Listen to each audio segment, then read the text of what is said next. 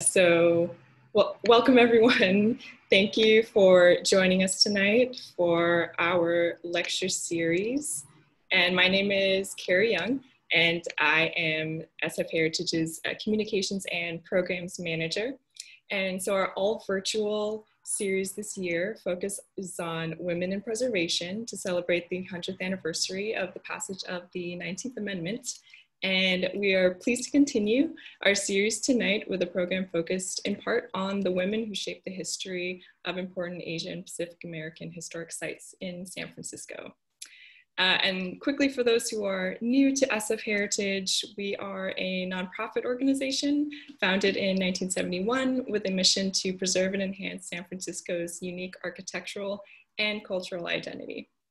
And over the past 5 decades, we've worked collaboratively with communities to save the city's historic built environment and cultural heritage assets. We also help preserve and provide access to the 1886 Haas Lilienthal House, a National Historic Landmark and the only single-family residence of the period open to the public in San Francisco. And starting tomorrow, we're actually reopening the house for new reservation-only flashlight tours.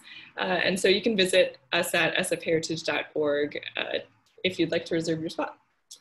And so tonight, I'm really pleased to introduce our host and moderator, Michelle Magalong, who is joining us all the way from the East Coast.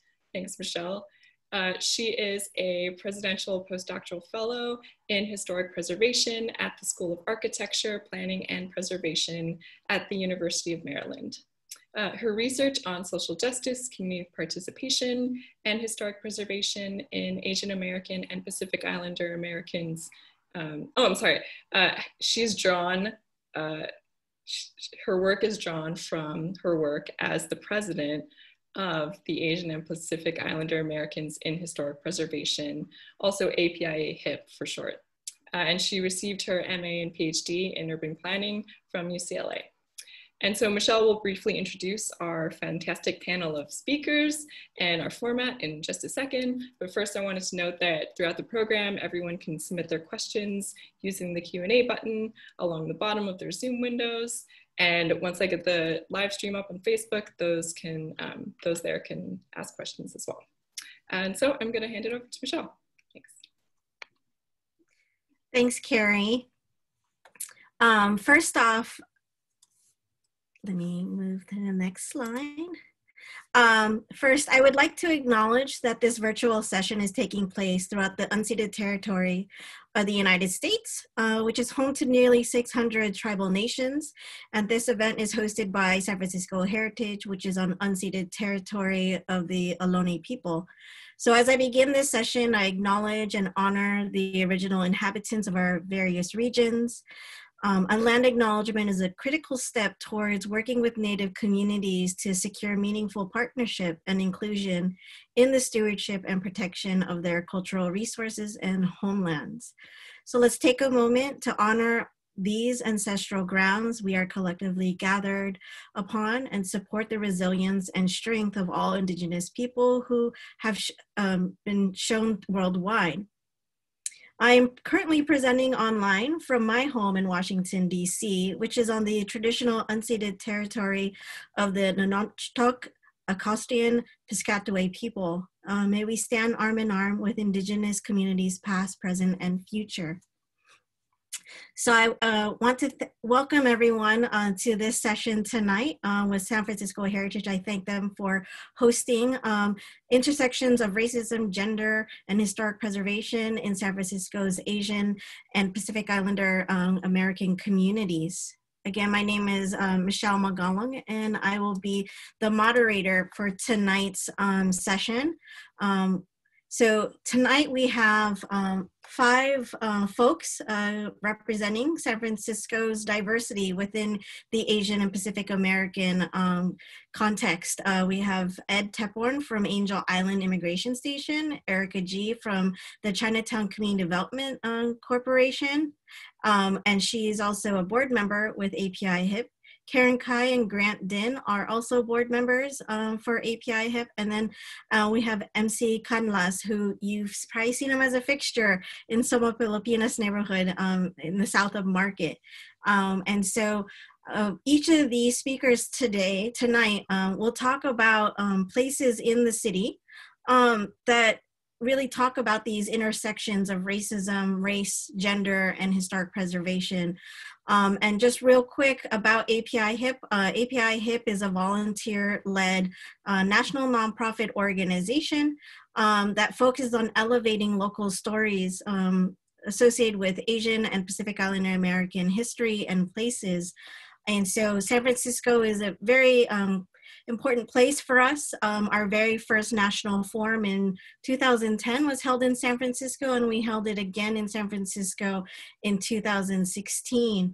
And we've been honored to partner with folks like San Francisco Heritage, Angel Island Immigration Station, Chinatown, CDC, and the APIAHiP Center, along with a few more other organizations and individuals throughout the city.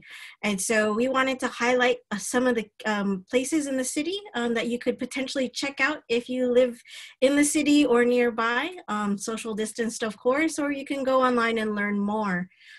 So without further ado, I would love to invite Ed as our first speaker. Thanks so much, Carrie and Michelle. I really appreciate the invitation by San Francisco Heritage and Asian Pacific Islander Americans for Historical Preservation to be part of tonight's presentation. It's an exciting time for us at the Angel Island Immigration Station Foundation. And part of that is because we have some very exciting news to share in that we're opening up the Angel Island Immigration Museum later this month in the former public hospital building. But before I go further with my comments, I do want to also acknowledge that Angel Island is part of the ancestral lands of the Coast Miwoks. After the US took ownership of the islands in 1848, the government established a military base on the island and subsequently a quarantine station. And with the passage of the Chinese Exclusion Act of 1882 and other laws that essentially barred immigration from most Asian and Pacific Islander countries, the government wanted to have an immigration processing center to enforce these exclusionary immigration policies. So from 1910 to 1940, over 500,000 immigrants were interrogated and detained at the former US immigration station at Angel Island. Next slide, please. Unequal treatment of Asian and Pacific Islanders was seen not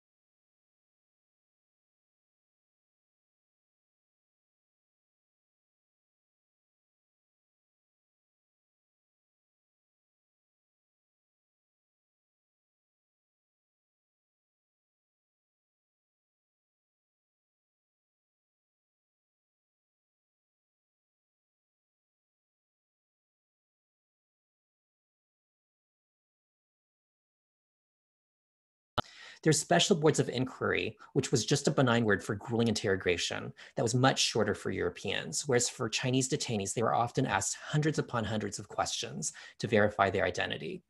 And we also know that for single women traveling alone, they often had to somehow prove that they were not prostitutes, nor were they likely to become a public charge, or in other words, a financial burden to the US government.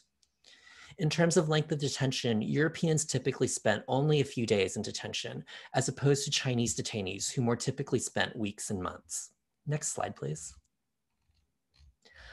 On this slide, speaking of length of detentions, the image that you see on the left, actually, could you advance one more slide for me, please, Michelle? Thank you. The image that you see on the left is of Kwak Shi, a young 20-year-old woman who immigrated from China. She served the longest period of detention of any man or woman on Angel Island. And during that time, she was repeatedly interrogated, denied access to a lawyer, and survived a smallpox outbreak. She was also isolated from her husband. So her story is definitely one of trauma and persistence. On the right-hand side is Tai Liang Schultz, Unlike the other women in my presentation, Tai was born in the US. She took the civil service exam in 1910 and became the first Chinese woman to work on Angel Island, where she served as a translator for Chinese detainees.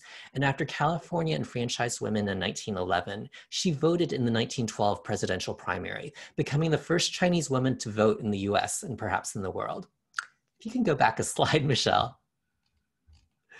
And on this image, I just wanted to quickly tell the story of 4 other women who came through Angel Island. Often when people think of Angel Island, they think only about the Chinese detainees that were there, but there's so many diverse stories that are part of Angel Island's complex history. On the left-hand side, we see Ambrosia Ravello, who immigrated with her husband, and at the time, the US only allowed 50 persons a year from the Philippines. She happened to be number 17. Like other married couples, she and her husband were separated from another during their detention on the station, and they were released after 5 days. One person over, we see Hatsumi Imagawa Kumagai, who came to the US as a Japanese picture bride. In other words, her marriage to a Japanese man was arranged via a matchmaker, who exchanged photographs between the prospective bride and groom. In her case, her parents arranged her marriage, and her husband-to-be's family did not tell him about the marriage arrangements until Hatsumi was released from Angel Island, and they were married the very next day. Next over, we see Maria Lopez, who witnessed her husband get brutally murdered right in front of her. She and her infant son traveled to from Mexico to San Francisco by boat. And because she was pregnant with twins and her son had whooping cough, they were seen as likely public charges, and immigration officials planned to deport them. According to her family, she told a guard that she needed the best lawyer she could get, and the guard jokingly replied to write to President Woodrow Wilson, which she did, and the family says that First Lady Edith Wilson sent a telegram urging them to allow her in. And finally, on the right-hand side, we see Rosa Ginberg. She and her parents fled Nazi occupation in Vienna in 1940 through Shanghai. She was one of hundreds of Jewish refugees who passed through Angel Island, and her granddaughter, Heather, has written a musical about her grandmother's life. So my last slide, if you could just advance 2 slides, please, Michelle, is I just want to end by saying that as we think about the intersection of racism, gender, and historic preservation, I hope that we can move from a history of exclusion past separated integration towards more meaningful inclusion of all of our beautifully diverse histories. Thank you.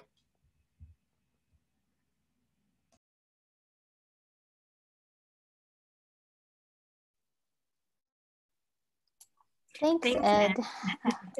So I'm Erika G, and I work at the Chinatown Community Development Center, which is a community development and affordable housing organization in San Francisco's Chinatown. Next slide. So one of the things that Chinatown was in the past during the time of the Angel Island Immigration Station and continues to be is an immigrant gateway. So, you know, many of our current immigrants from China are still coming to the area, and Chinatown is a place where they are making their first home in the United States. Chinatown is a place where you can get local foods, you can get a job not speaking fluent English. It is a place where you are with your countrymen, and so it has played this role throughout its history and continues today. And the other aspect is that Chinatown, you know, has many of the immigrants are low income, you know, coming into the United States. And so, you know, these services are very important for this new population. Next slide. So for women coming to the United States, in the late 19th century and the early 20th century, oftentimes they were coming to be married to other folks. So because of the restrictions of the 1882 Chinese Exclusion Act, increasingly women were not allowed to, you know, come to the United States. And some of the women who were coming were to get married to folks, the men who were here who weren't able to go back to China to, you know, marry and bring their wives if they didn't have a lot of money. Another aspect, though, was that sometimes, you know, women were trafficked in this case, and they were had to flee sham marriages or abusive marriages or just really unfortunate domestic situations. And this is Gambun, which is called the Oriental House, and it was established in 1868. And it was a shelter, education, and vocational training, and still continues to this day. So it was also a place where if women were on their own, they were studying or they were employed, and maybe without a husband or a family, that they could live there and it would be low cost for them. So in 1906, this is not the original building or the original location. This is 1940 Washington, but it was rebuilt in 1912 after the earthquake. And this is a building designed by Julia Morgan. It is one of three, and we'll see another one of these buildings that Julia Morgan designed in Chinatown. And one thing about, the connection to Chinatown CDC is that this is a nonprofit service organization, and what do they know about rehabbing and preserving a building?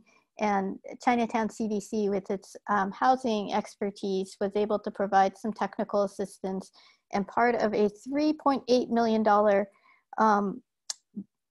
from a seismic safety program, which came from a city bond, provided the funds, in order to make the seismically safe and bring it up to date and provide ADA accessible, making the building ADA accessible. Next slide. The next building is Cameron House. And Cameron House is called Cameron House after Dundalina Cameron. And she's originally from New Zealand, and she was part of the Presbyterian Church. And one of her roles was to minister to the women of Chinatown. And she was also at Angel Island talking to the Chinese women there. She was considered the angel of Angel Island by many women who were there. So after for example, Cameron House, provided a home for women who were escaping, say prostitution, sweatshops, or domestic service, but also women who were first coming to the United States. So my cousin's grandmother, she was pregnant at the time at Angel Island, and they wouldn't just release her. So she went to Cameron House first, and then she was able to have her baby while she was staying at Cameron House, as her first part of her entry into the United States. And so, this building is also designed by Julia Morgan. It was built in 1908. Some of the bricks are they are leftover bricks from the previous building that they salvaged after the earthquake and fire. And it continues to serve the changing needs of individuals and families. But at the time, they sort of rescued girls, taught them skills, and it was Christian faith. And it continues to serve the community with youth programs and other immigrant services. And it's also San Francisco landmark number 44. Next slide. So this last piece is a park, and it does have some historical markers. Like it does have a Robert Louis Stevenson monument that was dedicated to the city in 1897, as well as several other public artworks that are there. But Portsmouth Square serves as a key open space in Chinatown, and it is set for a renovation project, and this is the new design. So this is not what it currently looks like, but will look like in, we hope, less than 10 years. It will have an expanded clubhouse. It will have a new park. It will have a larger area for gatherings and festivals, and it will have more access that will make the park more accessible.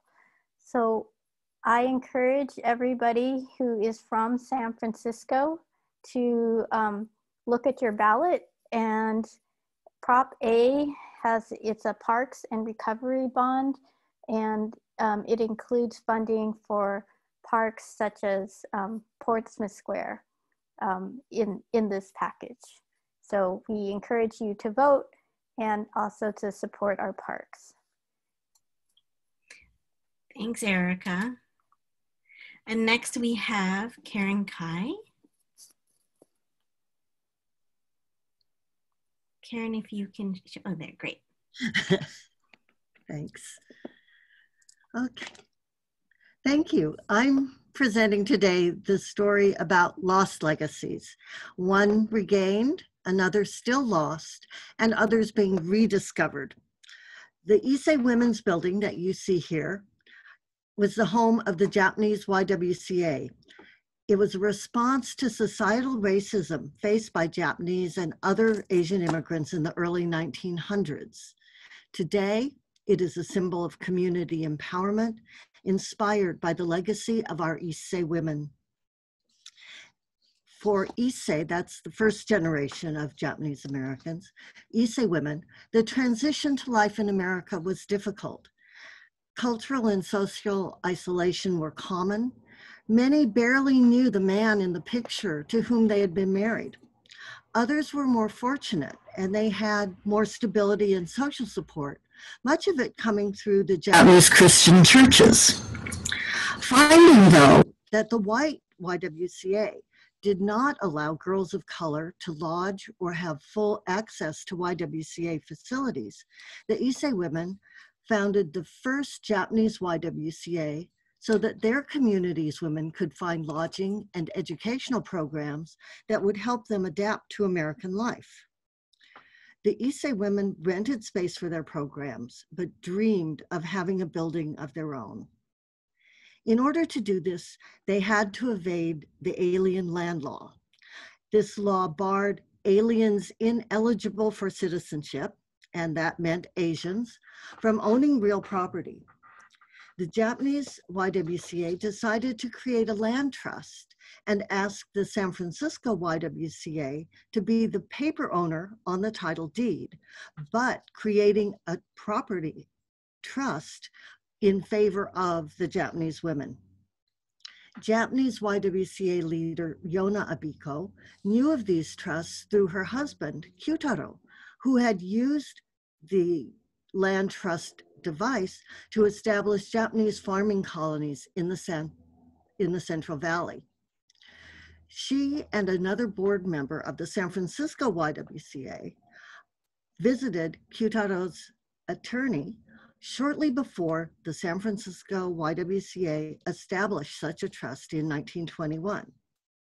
And this was a really courageous act by the San Francisco YWCA.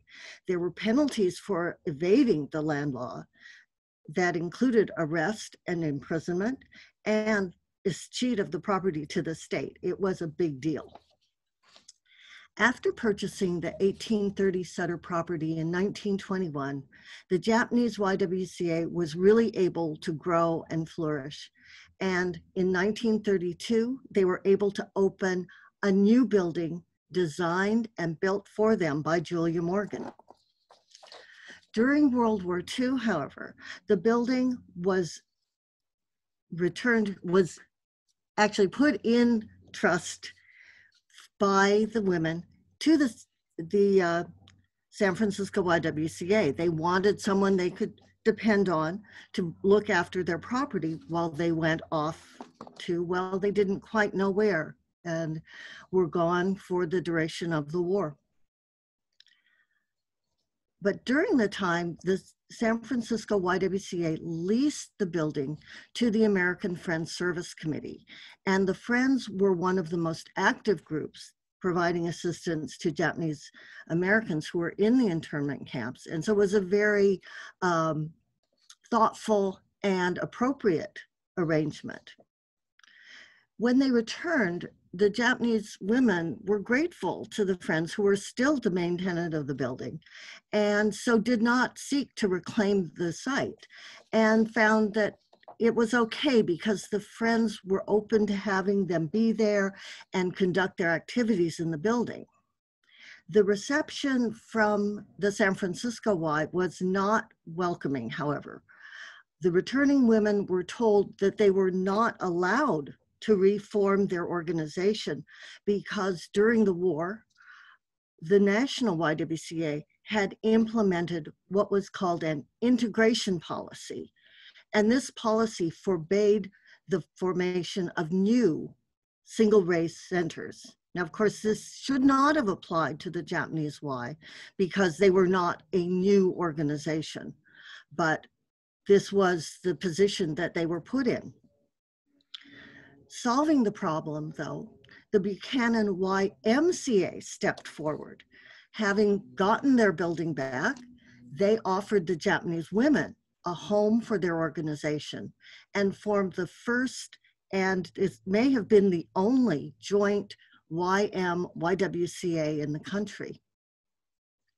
The Friends left the building in 1960, and the Y moved the main Y moved its programs into the building and rented space to others. In 1985, Nihonmachi Little Friends Preschool became the sole Japanese organization housed in the building. The Japanese YWCA and the work of the Issei women had largely been forgotten in all the years through the war, through redevelopment, and all the political and social upheaval and change that had occurred between 1942 and 1985. But in 1996, community eyes turned to the building as the San Francisco YWCA announced that it would be selling it at market rate in order to meet their financial needs. Unable to find financing or a community-based buyer, the only glimmer of hope lay in the memories of community elders who thought they recalled that the San Francisco Y had made promises that there would be an offset against the sale price for community contributions to the building's creation. In hopes of finding this agreement, a community organization was allowed to review the SFYWCA's minutes, but instead they found the land trust. They found in the YWCA's minutes the language stating that they would hold the property in trust for the Japanese women and girls. There was hope then that, faced with evidence from their own records as well as corroborating documentation, the San Francisco YWCA would concede ownership of the building to the Japanese American community. And next slide, please, Michelle. The San Francisco Y's refusal to recognize the trust established by their predecessors led to community organizing and a lawsuit. That lawsuit was settled in 2002, resulting in Nihonmachi Little Friends Preschool becoming the owner of the building, and in an unprecedented act of good faith by the organization, they signed an agreement to also act as the steward of the building and the legacy of the Issei women. In the end, the SFYWCA got the money it wanted, but lost an important part of its legacy by reneging on the trust created by their predecessors. NLF has a stable home that has allowed it to flourish, and the Japanese American community is rediscovering the history and legacy of its Issei women ancestors and its connection to other communities in the Western Addition. NLF has kept its promises to be the steward by caring for the building and working to preserve the Issei women's legacy. And in the most recent example of that, the Japanese YWCA was added to the National Register of Historic Places this year. And just yesterday, the San Francisco Historic Preservation Commission initiated landmark designation for the San Francisco Japanese YWCA Issei Women's Legacy Building. Thank you. Thank you, Karen. Wonderful news also to kind of pull it all together. Such a wonderful story of a site. So next we have Grant Din. Thanks a lot, Michelle. Next slide, please. There's a lot of text on here because there's a lot of history that I'm going to try to cover in my 5 minutes. Joseph and Mary Tape challenged San Francisco's whites-only schools in 1884 when they tried to enroll their daughter Mamie into Spring Valley School on Union Street. Mamie's in the middle of that photograph there. Mary's on the right. But who were the Tapes? Why would they take this bold step? Mary came to the US in 1868 at the age of 11, possibly as an orphan, or sent to the US like many girls and young women from China as a muizai, a servant, or possibly bound for prostitution. As Erika mentioned, the roles of Chinese women in early San Francisco were pretty bad. There were few opportunities for Chinese women in these early days, and some of these young women had to clean and do chores at brothels, others at private homes. In the 1860 census, there were fewer than 1,000 Chinese women in San Francisco, and the listed occupation of over 90% of them was prostitute. Opportunities for these early Chinese immigrant women were few. So somehow this young girl escaped her life of servitude and ended up at the Ladies Protection and Relief Society, which is located near Van Ness Avenue, I believe, outside of Chinatown, where she was taken care of by a Miss McGlattery. And she became quite westernized and even became known as Mary McGlattery because there was no knowledge of what her Chinese name was. It was different than Cameron House. It didn't serve, this Ladies Protection Society did not serve a lot of Chinese girls and women, but it helped out Mary. So a man named Ju Dip was 12 when he came to the US in 1864 and went to work as a house servant for a man named Matthew Sterling, who was a dairy rancher on Van Ness Avenue. You could believe cows in San Francisco. And eventually drove Sterling's milk wagon, which was a step up for the domestic work that he first did. Both Ju and Mary lived outside of Chinatown. And he met Mary in 1875 when he was 23 and she was 18. They married within 6 months and for some reason took the name Tape as their last name. Joseph's surname, Ju Dip's surname of Ju became his first name of Joe or Joseph, and he began his own hauling and delivery business and also delivered Chinese immigrants from the docks where they arrived to their new homes, usually in Chinatown. So he was quite the entrepreneur. The Tapes lived for a while on Vallejo Street near Octavia and had a child in 1876 who they named Mamie, and then 3 other children. Living in a mostly white neighborhood, they mostly had white friends and felt a part of the overall San Francisco community with the rights one would expect. But in 1860, California had barred Negroes, Mongolians, and Indians, quote unquote, from public schools, and many districts established segregated schools. In 1870, the requirement of education of Chinese children was dropped. So if you were a Chinese student in anywhere in California, there was no guarantee of any education. Any Chinese wishing to attend school in San Francisco had to go to mission schools in Chinatown. In 1875, the San Francisco School Board voted to allow Black students to allow schools with white students, but most Black students still attended segregated schools. In 1884, just 2 years after the Chinese Exclusion Act that Ed mentioned, the Tapes tried to enroll Mamie in Spring Valley School. Principal Hurley refused her enrollment, and the Tapes sued the school district in Tape versus Hurley and won at the lower court. And when it was appealed, they even won at the California Supreme Court. The case guaranteed the right of children born to Chinese parents to public education. However, immediately, the California legislature passed bills to establish a separate school system for Chinese and other, quote, Mongolian children. This established the Chinese primary school in San Francisco. Originally, Mary Tape wrote an angry letter to the school board saying her children would never attend such a segregated school, addressing it to a Mr. Mulder, who I believe was the school board president. May you, Mr. Mulder, never be persecuted like the way you have persecuted little Mamie Tape. Is it a disgrace to be born a Chinese? Didn't God make us all? What right have you to bar my children out of the school because she is Chinese descendant. Mamie Tape would never attend any of the Chinese schools of your making. Never. I will let the world see what justice there is when it is governed by the race-prejudiced men. Unfortunately, the school board did not give in, and Mary enrolled Mamie and her brother Frank in the Chinese public school.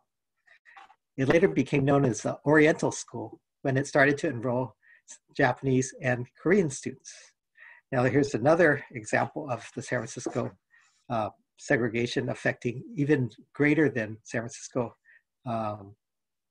issues. The Japanese government strenuously objected to such segregation of Japanese students and created an international incident. At the same time, anti-Japanese forces were urging the United States government to curb the admission of Japanese laborers. The Gentlemen's Agreement of 1907 resulted in allowed Japanese students to attend schools with whites in San Francisco, but curbed the immigration of Japanese laborers. So that was quite a trade-off. Those Japanese men who were here could send for their families, which resulted in picture marriages and picture brides coming to the US, as Ed also mentioned. Arranged marriages where families worked out these marriages, which were already a tradition in Japan, only this time the women didn't get to meet the men before they sailed to the US. By 1917, the US government set up an Asiatic barred zone, and by 1924 curbed pretty much all immigration from Asia and greatly reduced it from non-Western Europe. Next slide, please. So these are not the original buildings for Spring Valley on the left and the Chinese primary school on the right. But they were built after the earthquake and fire destroyed pretty much all of Chinatown and most of the eastern part of San Francisco. So on the left is the building for what's now called the Spring Valley Science School. And I've clipped the text from the websites for both schools, so you can see that both schools are paying great attention to their histories. And I didn't see any plaques when I went to the sites. I didn't really look for them, but you could see that the schools still tell that story. On the right is Gordon J. Lau Elementary School. That started as the Chinese primary school, then later was the Oriental School, then Commodore Stockton, and finally today, Gordon J. Lau Elementary. And Gordon Lau was the first elected Chinese American supervisor in San Francisco. Eventually, the Tapes, frustrated that they couldn't get their children into integrated schools, moved to Berkeley in 1896, where there were integrated schools. Mary became an accomplished photographer and artist, and Joseph worked for Southern Pacific and was also a volunteer firefighter. And the Tapes lived a pretty prosperous middle-class existence. They had a family ranch in Hayward and a spread in Ukiah.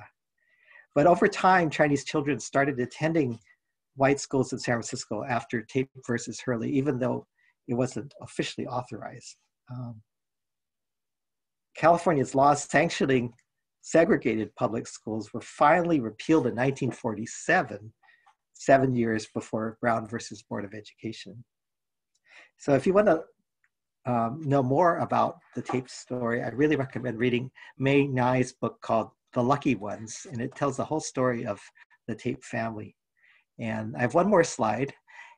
It's not relevant at all to my story, but I just wanted to show this 1916 ad for a housing development in the Sunset. And you can see it offers nothing but homes, no flat stores, apartments, or saloons, no Africans or Asiatics.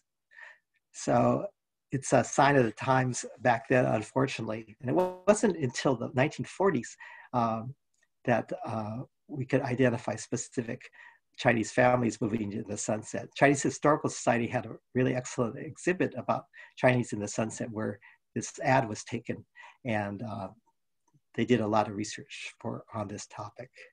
So thank you very much, Carrie and Michelle, and on to MC. All right, thanks, Grant. And last but not least, we have MC Canlas. I forgot to put the T at the end of your name, MC. I apologize. So if you can carry us home, MC. Okay, can you show the slide?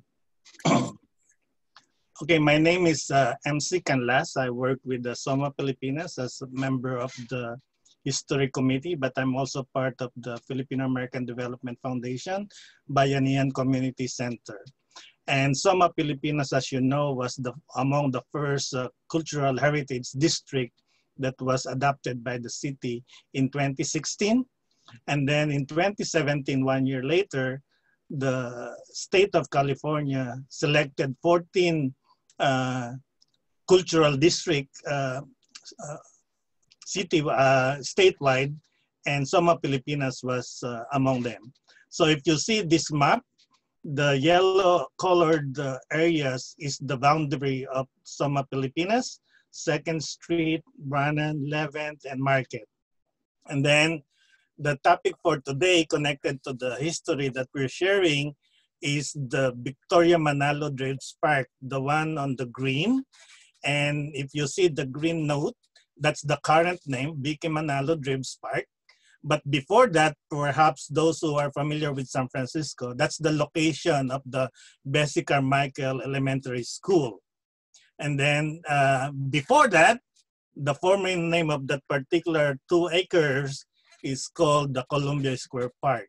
And the title of my presentation is From Columbia Square to Bessie Carmichael to Victoria Manalo, a weaving of narratives of colonialism, racism, gender, and historic preservations. So we heard about the other stories, so let's go to the place first, okay?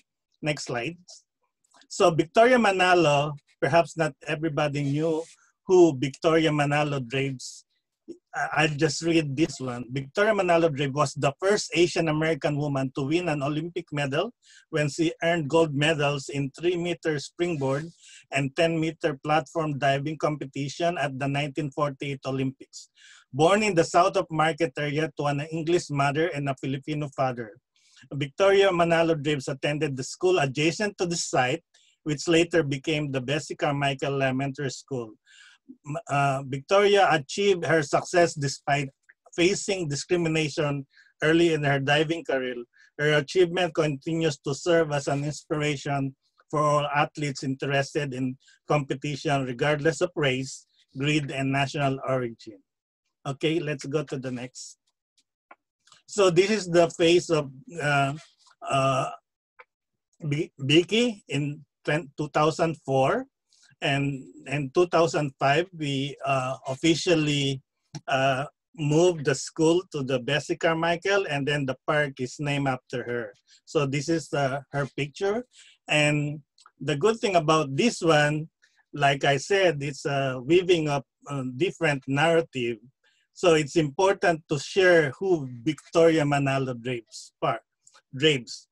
He was a product of mixed marriages. We heard about exclusion, we heard about discrimination before.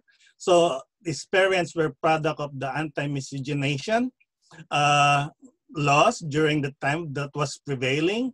So I mean, say mixed marriages is not acceptable during the time. But because the Filipinos were not classified in the Mongolian terms, so the marriage succeeded, no, the parents. But then later, because there's anti-Filipino during the time, they exposed that the Filipinos should be included in the anti-miscegenation, but then they cannot classify them as Mongolian.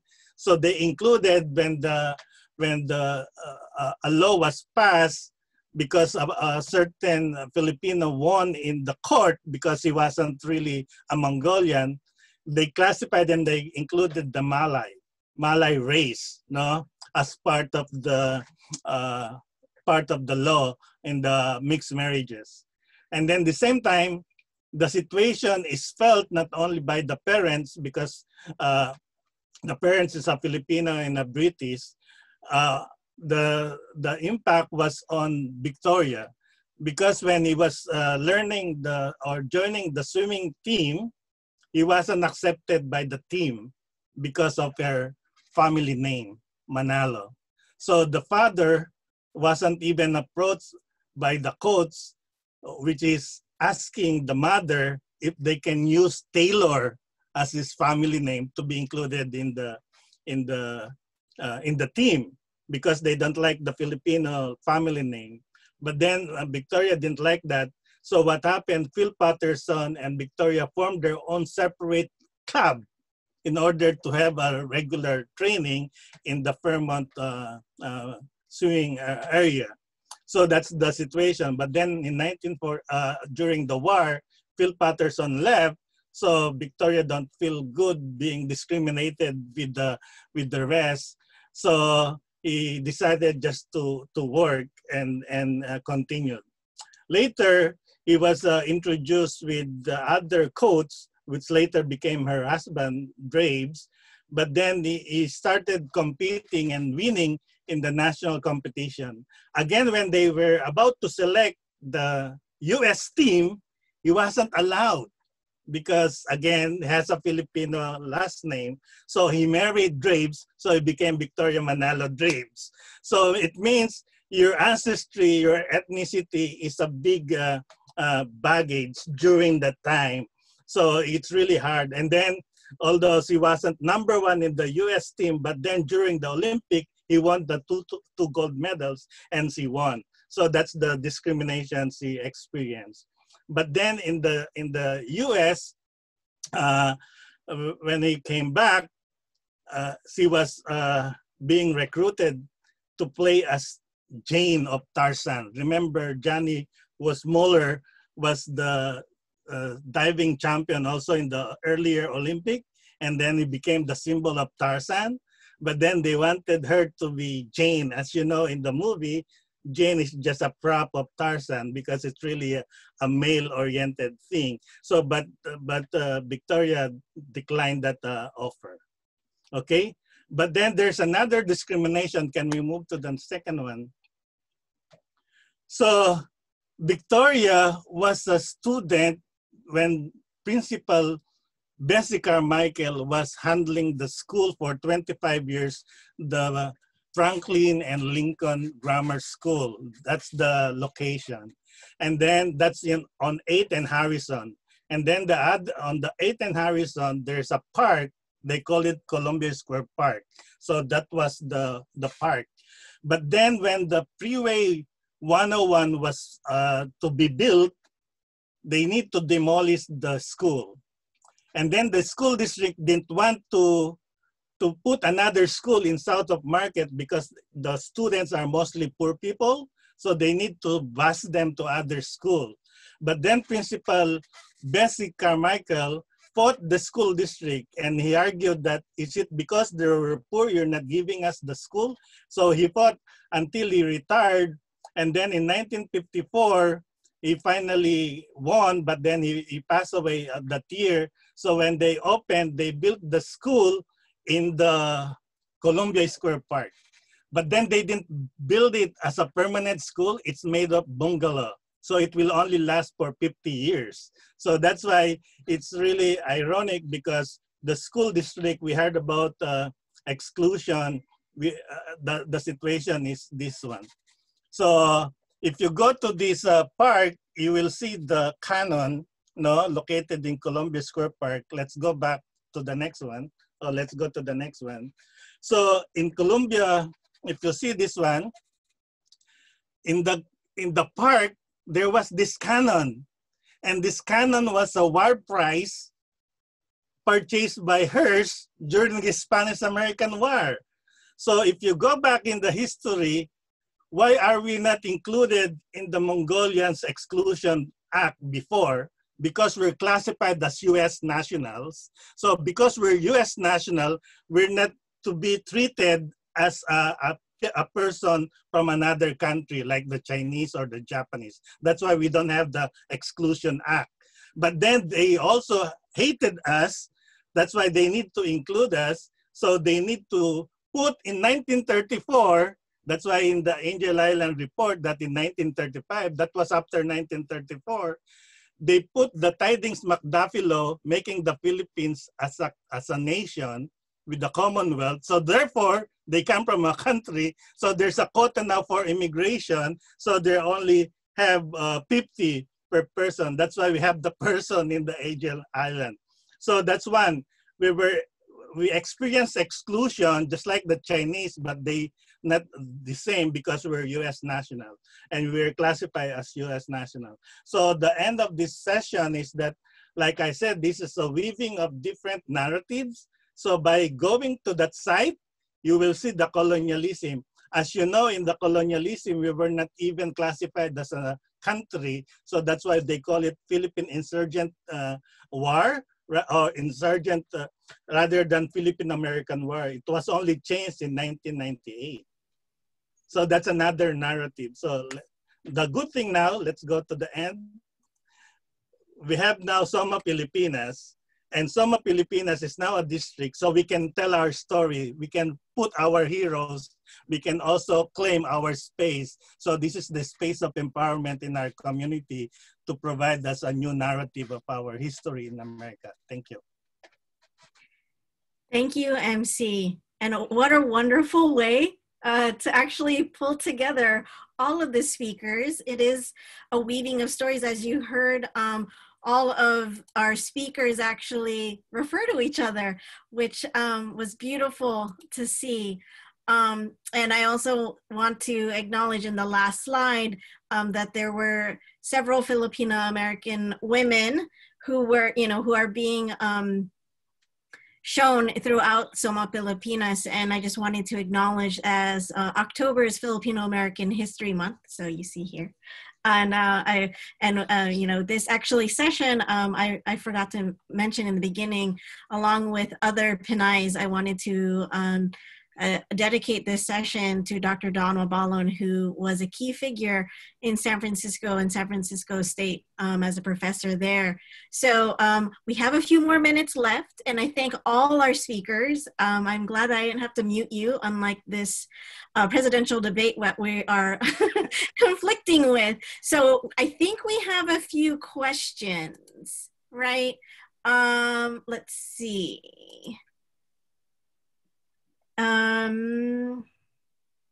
Sorry, let me see the Q&A.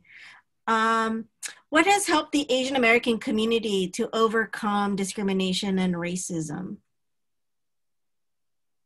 Anyone would like to take a stab at that? It's a big question, I know. I can start us off, and if others have anything to add. Honestly, on a personal level, I don't think we've overcome discrimination and racism. The very same racism and xenophobia that led to these exclusionary immigration policies that led to lynchings of Asian Americans back in the late 1800s, those same feelings are surfacing today, and we're seeing increasing rates of harassment and discrimination against Asian Americans and other immigrants. I think what also contributes to some of this is that there is a model minority myth that exists where all Asians are universally seen as being healthy, wealthy, and well-educated. And that model minority myth, unfortunately, does not take into account the broad diversity of the 50 different ethnic groups that speak 100 different languages in the US. And it actually also is used against us to make it seem like we're doing better than other racial ethnic minorities when we actually face very similar challenges. And it's used to wedge us apart from these other communities that we actually should be in allyship with. Thank you, Ed. Anyone else would like to answer that question? I think a lot of the gains that we have made have been in coalition with other groups of color, and the organizing work, especially 60s, 70s, and 80s, were a time when started with examples of the Third World Student Strike at SF State and UC Berkeley. People could work together in hand in hand, and a lot of our gains were made that way. Wonderful. And then, also, the Asian American community has been, challenging, these, the laws that have been discriminatory, throughout their time here. So, Mary Tate challenging, the segregated schools, but also immigration, who can become a citizen. Those were unequal treatment, laundry ordinances. Those were all lawsuits brought by members of the community really kind of fighting for their rights. So it's little known history, but it's shows how, you know, the Asian American community has used the legal system. Yeah, in fact, the law establishing birthright citizenship was from Wong Kim Ark versus United States, where Wong took his case all the way to the Supreme Court and won the right for to be recognized as a U.S. citizen because he was born here. And I know we have a few minutes left, and there's one other question that has come up. What has brought each of you into studying history and historic places in Asian communities? And I know I'm going to pitch it that each of these speakers, raise your hand if you're actually formally educated as like a history major or whatever. Erika is. So Erika actually, I didn't know that. And Erika is actually very well known in terms of community development and affordable housing circles, right? And so, and I'm an urban planner. And so it's interesting that for, you know, I think then there's public health, we have law, we're all over in terms of our formal training. So I think it's interesting that each of us are, we do work in our historical like context of our communities. And so what, if you want to do real quick, one reference of what brought you to do the work you do now. Yeah, I think if I can say my piece, that the Filipino narrative in the fabric of the US history should be asserted because we're always invisible in terms of history. Like, for example, we know about the Spanish-American War, but they didn't know the Philippine-American War. It was hidden. And then just like with Victoria Manalo Draves, he was accepted in the International Diving Competition, Hall of Fame, but in the Bay Area, it's not yet accepted. It's not even included. And then when Fred Vasconcello was asking, they said, oh, you should contribute. So therefore, it's another economic thing. So if you're not on the table, so you're not being considered. And then the issue of segregation for school, for example, like, for example, the Bessie Carmichael, they have the Filipino Education Center. The immersion program is not even supported by the district. So you can say the discrimination is still there. So we have to assert the narrative. So as a former historian, and not former, as a history teacher, my role is to dig into research and also dig into what I call ethnotourism, so that people will get familiarized that the story I'm sharing is the story that people should also know. Thank you, MC. And I know we have 2 more minutes left. We have a few hands raised and some other questions. So there's a lot. And before we go to the questions, I just want to give a quick plug. Karen had mentioned that the Japanese YWCA is being considered in San Francisco at the local level for landmark designation. Another preservation and action item, call for action for support. The California State Historical Resources Commission is meeting on November 6th. It's virtual. And there's the Chinese shrimp camp on the eastern edge of San Francisco Bay that is being considered to be listed on the National Register of Historic Places. So, if you want to put in a public comment or a letter of support, you can visit the California State Historical Resources Commission website and send an email to the California SHPO State Historic Preservation Office in that support. We have so many questions, and I don't know, Carrie. Michelle, can I just put in a plug for yeah. the Japanese YWCA building?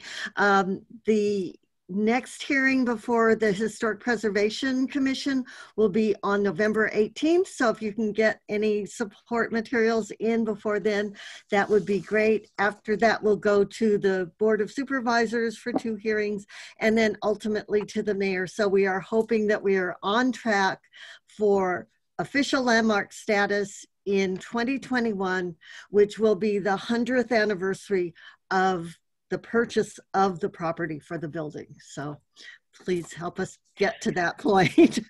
Thanks. Carrie, we have a few more questions, and I know we're at the top of the hour. Yeah, so, there's such great questions. I know. I want so everyone to answer. Yeah. Maybe we can ask, one more question, and then maybe like one or two people can answer. There's some kind of touching on personal things which I really like. So yeah. Actually, this is the question I had asked all the speakers for, those tuning in that may be in the city or nearby in the Bay Area. What is your favorite like place in the city that's like an Asian American landmark or historic place that you feel like people should check out either in person, socially distanced, or virtually to learn more about that? Many people they go to the Golden Gate Bridge, right? Or Coit Tower. Where else can they go to see something just, a really good, place to just get some undiscovered information? Well, I'll plug the San Francisco Japantown. We have a self-guided history walk that consists of a number of stops around Japantown. Each stop is marked with a plaque that tells about the history there or a topic relating to community and culture. And you can also, you used to at least be able to reach it online if you Google San Francisco Japantown History Walk. And it's a project I got to work on, and I think it holds up very well over time and takes you to some wonderful places. When it opens again, I would strongly suggest going to Angel Island. But also yeah. Yeah. No, there's some beautiful places even on Angel Island if you get to go on a tour or walk by yourself, to even go and see the poems that are etched on the walls at Angel Island.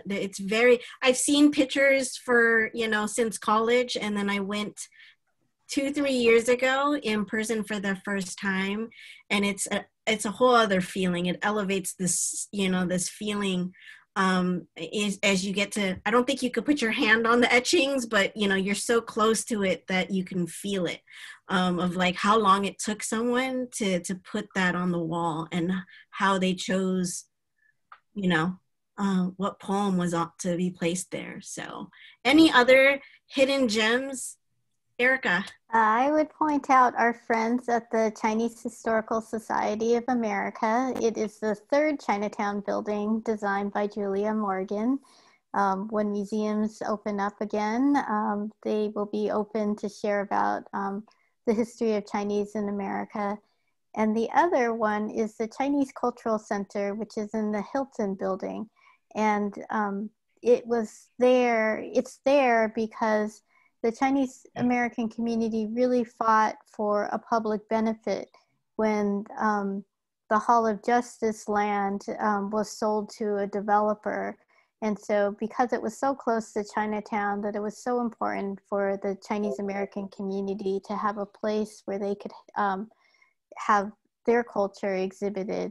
And so those are two great resources that are in the Chinatown community. Michelle, if I can just do one more plug for Angel Island. No bias whatsoever from my part. But we are opening up our Angel Island Immigration Museum in the former Public Health Services Hospital building later this year, and that building has never been open to the public. So it's an exciting time for us. What is exciting too, I think, about historic preservation in API communities, getting to part of Rosalind's question and Alvin's question about existing institutional implicit racism, is I think that there's a consciousness among all of us represented on this panel that we cannot be just Asian and Pacific Islander advocates, but we actually have to look to our brothers and sisters in other racial ethnic communities and other marginalized communities. And we have to lean into our empathy and our allyship. And by doing so, I think that that's what begins to ensure that all of the different histories of injustices that our respective communities have endured gets lifted up. Beautiful. Thank you, Ed. I really appreciate that. And I know we're 5 minutes over time. So Carrie, I bring it back to you. Yeah. And I wanted to thank you, Ed, for answering one of the questions that I guess as a follow-up, I'd like all of you to answer, but just kind of what advice would you give young Asian Americans looking to preserve history in their respective cities? And Ed, you said, just don't be afraid to speak up. And, you see that your history is being overlooked, so share it. And I appreciate that. And I'm sure everyone on this panel appreciates that. They do that in all their work. So yeah, with that, thank you so much again to everyone for your time. Thank you, Michelle, MC, Grant, Karen, Erica, and Ed. We will send some follow-up links with all this information to everyone who registered. We'll also make the recording available as well on SF Heritage's YouTube page, so keep a lookout for that. But yeah, I wanted to say thank you for sharing your time with us, and I really encourage you to visit all of the places mentioned today. On your next socially distanced walk, just get out there, now with your renewed knowledge of these places, these special places, and share them with everyone, share them with people So thank you so much again to everyone. So have a good night. Thanks, Carrie. Thanks, Michelle. Thank you. Hey, Thank you.